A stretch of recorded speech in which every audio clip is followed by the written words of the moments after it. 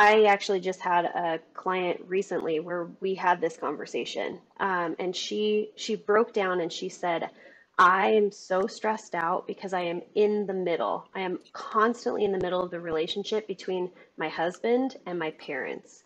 And that was an entire session of how can we get you out of the middle. And I am 100% a believer that the husband or this woman needs to have her own relationship with the mother-in-law, and Okay. it shouldn't be something that is his responsibility. She can ask for support, which I think is really important, that you are a unified front when you are working with children, mother and father-in-law, parents, teachers, whatever it might be.